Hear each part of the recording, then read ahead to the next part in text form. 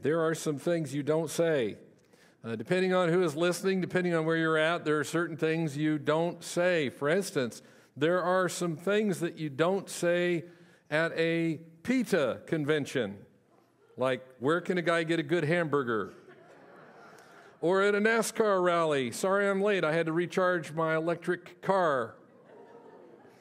Things you don't say at the Apple technology store, like, I'm an Android user myself.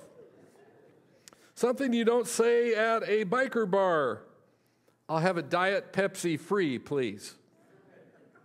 Something you don't say at the Chicago Bears cheering section, go Packers. Something you don't say at the Minnesota Vikings cheering section, go Packers. Something you don't say at the Dallas Cowboys cheering section, go Packers. And something you don't say at the National Rifle Association conference, fire. All right. There are some things you just don't say. They might be considered inflammatory. They might be considered downright dangerous or foolish. In the past couple of years, there have been a lot of controversies surrounding what people should say or shouldn't even be allowed to say on college campuses and on social media. Have you picked up on that? Canada has been tightening the screws about what can and can't be said when you have certain religious convictions. There's a court case started in 2017, a legal battle that began over Derek and Frances Bars. They were foster parents with two little girls under their care, ages 3 and 4. And a child support worker insisted that they tell the girls, cover your children's ears, that the Easter Bunny is real. Derek said this, we explained to the agency that we're not prepared to tell the children a lie. If the children asked, we would not lie to them, but we wouldn't bring it up ourselves. Well, the Bars are members of a Presbyterian Reformed church. They're convinced that lying, as in telling children something is true when it's not, is morally wrong. So the Bars' eligibility as foster parents was revoked, and the children were taken out from their care over the bunny. That was changed in a later decision, but that's the kind of thing that's starting to happen there. If not affirming a 4-year-old that the Easter Bunny is reality, gets children removed from a foster home, then what happens to parents who refuse to affirm an older child's gender confusion? You know the answer to that. Culture has decided there are some things you don't say. And we are surrounded by policymakers who've decided to make a list of words that you can't say and words that you must say, or else you're oppressive and you need to be shut down somehow. Jesus' culture wanted to tell him to do the same thing. Mark, open up to the book of Mark. We're in chapter 2 today. Mark records several times when Jesus said and did some things that were not acceptable to the policymakers of the time. You see, they reasoned that they were the ones who had authority when it came to knowing God's word and how to apply God's word. So in all matters, religious and moral, they were the ones who would settle what a person could and couldn't say. And when Jesus stepped out of bounds and said something otherwise, they blew gasket. I love those parts. I'll go you one even further this morning. Jesus not only said some things that weren't allowable by the cultural policymakers of his day, he also said some things that wouldn't have been acceptable in the policy culture makers of our day. Let me pull up some examples of that. No one person should ever do or say certain things unless they have authority to do it. No one person should say the things that Jesus said, and we wouldn't tolerate it today without saying about him that he's just a nut job. So what's the big deal with what Jesus said? And how can we reconcile that with the idea that he is at least a good person. The only way to deal with that is look at what he said. And when we look at the things that Jesus said, we're going to see some things. This week, I went through the book of Mark and I pulled up everything that Jesus said and the things that he said that are things you just don't say. Here's what comes out of those. First of all, only the rule maker has a right to change the rules. Only the rule maker. Once in a while, we'll get together with friends and play cards around our kitchen table. And when you sit down to play cards, first thing you've got to do, if it's a game that you haven't played recently, is you've got to establish the rules, right? They vary from house to house. And if you don't take care of that, you may end up with some controversy later. Why ruin a friendship? There are two ways that you can set up the rules. One way is to get everybody's consensus, right? Let's all agree that it's going to be this way. If you're down to one card and you don't knock and someone catches you, that's a 50-point penalty, all right? We all agree on that. So you take a consensus. The other way is to consult a source, right? Get the rule book of card games or find it online. That way it's outside of the group. And if a question comes up, you just go back to the source and check it.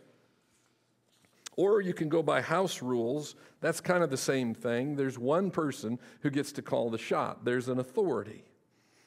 Well, that's good in card games. On the court, on the field, at the table, the only rule maker is the one, whoever it might be, who has the right to change the rules. Isn't that right? In the courtroom, in the classroom, in the boardroom, it's the same too. Whoever is the rule maker is the one who has the right to change the rules. When Jesus hit the scene and he started interfering with the rules in his culture, it raised some blood pressure and it raised some objections. Chapter 2, Jesus describes what him coming and doing this was like. He said it was like new wine, and it's got to be put into new wineskins so that they can handle it without bursting. He said it's like taking a patch that you sew on a garment, and it's got to be pre-shrunk, because if it's not, it will shrink later and it will tear the garment.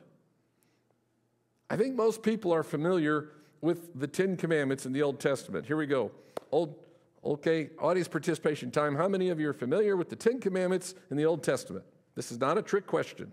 All right, thank you. Everybody. The Jews actually had looked back at the whole Old Testament and had counted all of the commandments. You know there are more than 10. 613. They call it the Tariag Mitzvot.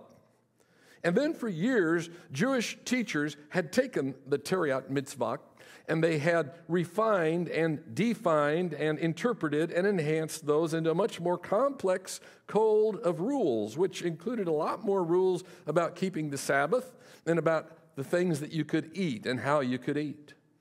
And those are the rules in their eyes. You don't question those. You don't change those.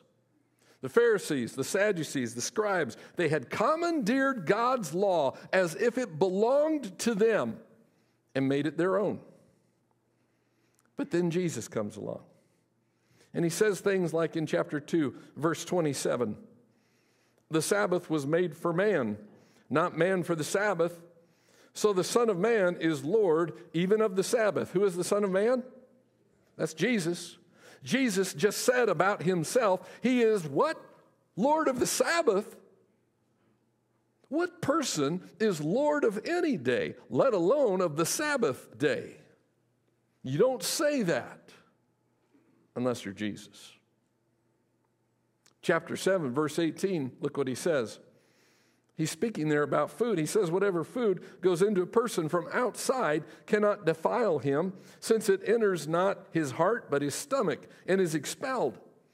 And Mark adds this comment, thus Jesus declared all foods clean. In celebration of that, I had bacon yesterday. With just a few words, Jesus began changing the rules. He wasn't changing just how the rabbis interpreted the Old Covenant. Only the rule maker has the right to do that. Only God has the right to change the parameters of his creation. Here's one more. Jesus sat with his disciples at the Last Supper, we call it, before his crucifixion, chapter 14, verse 22. As they were eating, he took bread, and after blessing it, broke it and gave it to them and said, "Take, this is my body." And he took a cup, and when he had given thanks, he gave it to them, and they all drank of it. And he said to them, "This is my blood of the covenant, which is poured out for many." Do you see what Jesus said as he did this? Jesus was introducing a new covenant. A whole new covenant. God had predicted it hundreds of years before, and now Jesus is bringing in a whole new way for mankind to relate to God. And his blood, he said, was the blood of that whole new covenant. Jesus had a right that no one else had. This year we've been following this theme, I'm in. And it's a year-long challenge for every one of us to be completely given over to Jesus, completely given over to his plan for our lives. Are you in? We're going to keep asking it. And this point is a very crucial point of that challenge. If you're in Jesus, you are accepting that Jesus has the right to set the rules for life because he is the one who created your life. That's what it means to call Jesus Lord.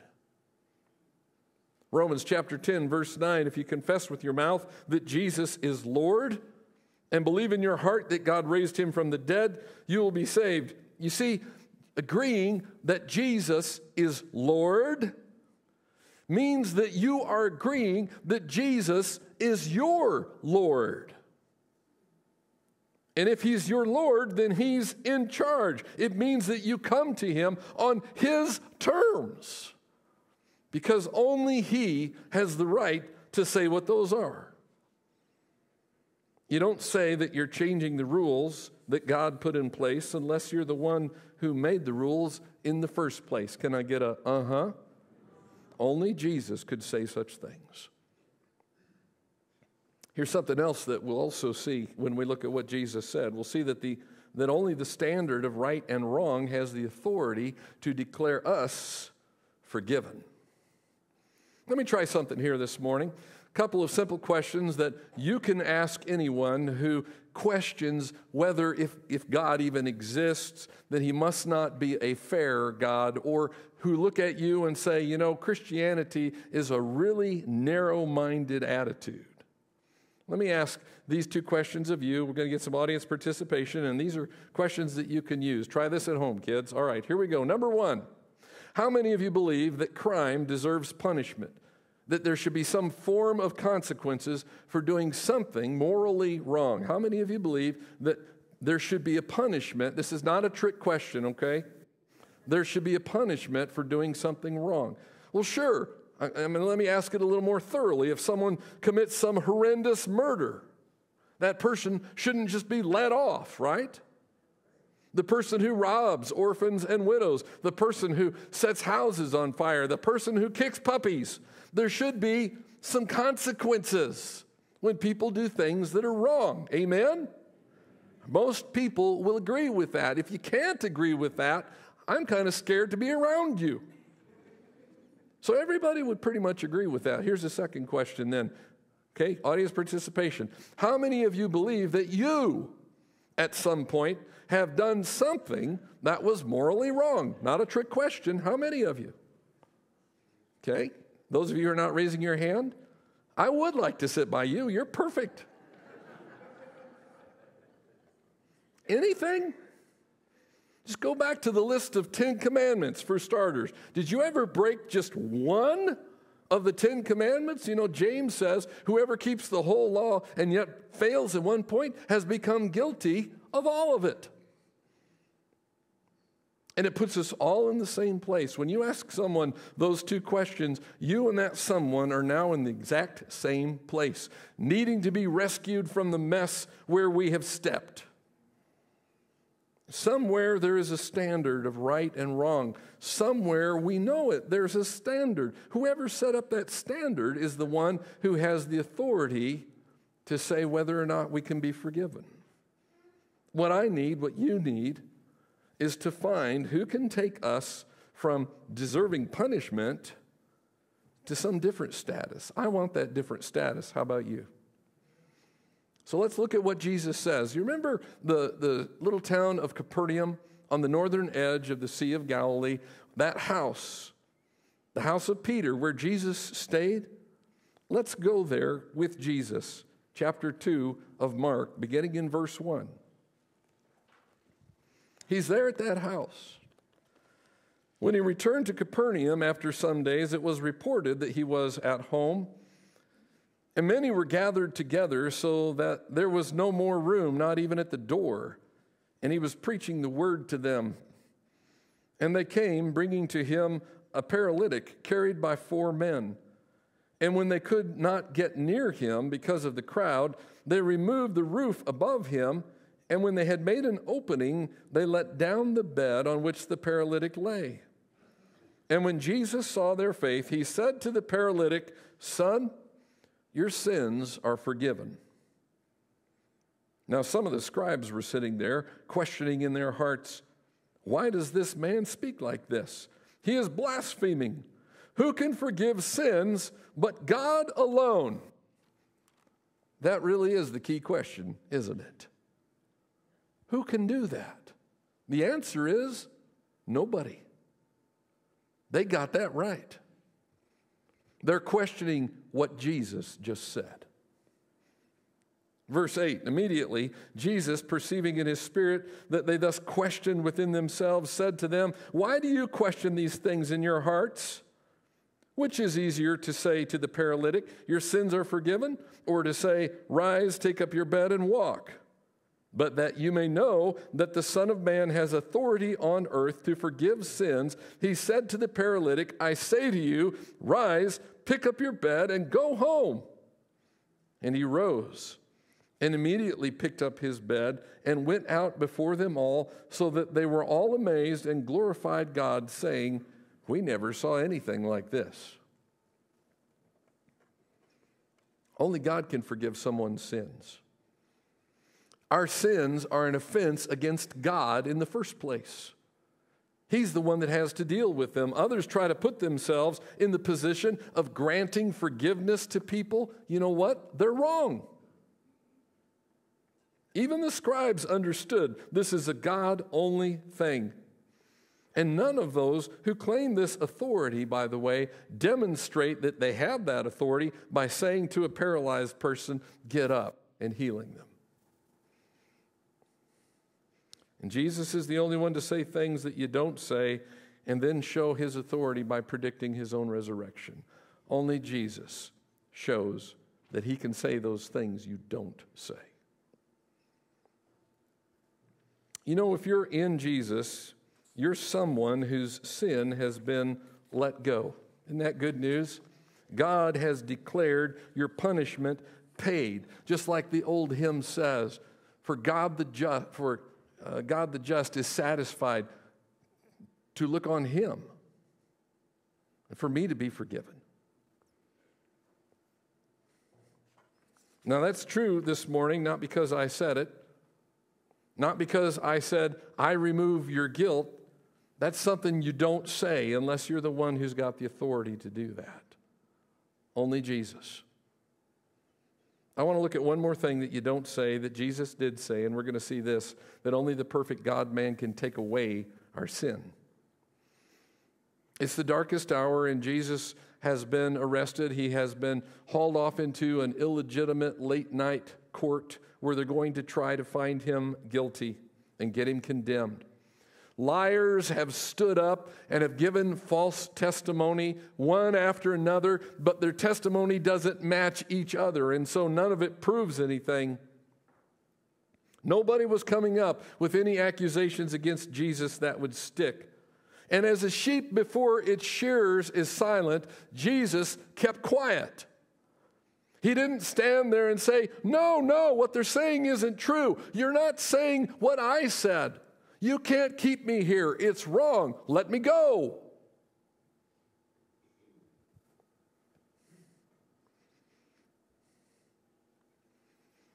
Mark chapter 14, verse 61. says he remained silent and made no answer. Again, the high priest asked him, "Are you the Christ, the Son of the Blessed?" Jesus said, "I am. And you will see the Son of Man seated at the right hand of power and coming with the clouds of heaven." What, did Jesus just get lost in the moment and blurt out something he didn't mean to say? No. With those words, Jesus claimed to be the Christ. He claimed to be the Messiah, the Son of God. And just to make sure there was no mistaking what he meant, he added that one day they, all of them, it's a plural you will see me seated in power and coming on the clouds in glory. Those are things you just don't say. And it was with these words that Jesus cemented his own verdict and execution. Are you him? I sure am. And one day you're all going to see it. And that was enough for them to pronounce him guilty. You don't say those things. You know what's going on here is a fulfillment of what Jesus said in chapter 10, verse 45, the key verse to the whole book of Mark, where Jesus said, remember it? The Son of Man came not to be served, but to serve, and to give himself as a ransom for many. When you hear Jesus say that, by the way, don't make the mistake of thinking that he's Casper Milquetoast. that poor fellow who just came to serve everybody. When he did that, what he did was make a thrust of divine power unlike anything else, different from what anybody else could do. See, it's one thing to have your debt canceled. It's one thing to have your legal status changed from guilty to innocent. I want that. I know I want that. But it is another thing then to be able to look into the mirror every day and to live with that person who has been forgiven and didn't deserve it. You need to understand that Jesus came to be our ransom. Look at the word he used, our rescuer. There's only one person who could do that, and it was a person who had to be free from sin himself so that he could pay the debt that I owe. He didn't owe it himself. And he had to be a person who is God, who is eternal, who could forgive my eternal punishment. But it was more than just removing my guilt. Jesus came also to remove what sin does to me. Are you listening? God doesn't just want to remove your guilt. He wants to remove your sinfulness. 1 Peter 2:24, Peter said he himself bore our sins in his body on the tree, that we might die to sin and live to righteousness. By his wounds you've been healed. For you were straying like sheep, but have now returned to the shepherd and overseer of your souls. The only way that you or I will ever see the power of sin and its effects in our lives be taken away is to have Jesus take them away. You can't do this on your own. You need to be in Christ. You need to have Christ in you. He's the one that set that up. He is Lord. He can forgive your sins. He's the Christ, the Messiah. He's going to return in power. Yes, Jesus said all those things that you just don't say unless you're Jesus. Are you in? If you're in, then you're someone this morning who says, yes, Jesus said those things, and yes, I agree wholeheartedly with every one of them. I believe it is true. Only Jesus had the right. Only Jesus had the authority. Only Jesus had the power to say those things. Things you just don't say. If you're not in this morning, I hope you're listening. I hope you're listening to the one who is calling you to be in him. You need him. I need him. We even held our hands up and agreed. We're in a pickle, aren't we?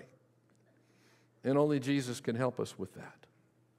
So it's not with pride that anyone stands up and says, I'm inviting you on Jesus' behalf to come to him.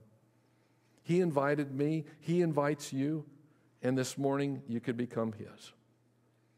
If you're not in, if you haven't made that decision, then please understand this morning it means acknowledging that Jesus really is Lord and saying, I'm going to have Jesus be Lord of my life. It means saying, I'm going to turn away from the way I was living. It's called repentance. And I'm going to go the direction that the Lord wants me to go. It means being baptized into Him. Something that Jesus showed us by His example, and something that He gave to us as the moment that we could look at and say, yep, I died, I was buried, and that old person is gone. And I was raised to walk a new life. That could be you this morning. If you're ready to make that choice, we want to invite you to do that. Would you stand up with me, please? What we're going to do is have a word of prayer together. We are going to sing a song together. Anytime from now to the time that we dismiss from here, if you're needing to make the decision to acknowledge Jesus as Lord in your life this morning, then we're inviting you to come and do that right down here at the front. Let's pray. Father, thank you that we have a word that's clear, that doesn't change. Thank you for the things that Jesus said unapologetically, things that make Him different, things that help us to see right away that He stands out unique, not just a man, but the man who was God in flesh. How we need His authority in our lives, how we need His forgiveness that comes through Him. Father, I pray today that that would become reality for someone that hasn't made that choice yet. Please remove the hindrances. Father, please remove the distractions or anything that makes it seem somehow okay not to be in a right relationship with you. Use this time to your glory. We ask in Jesus' name. Amen.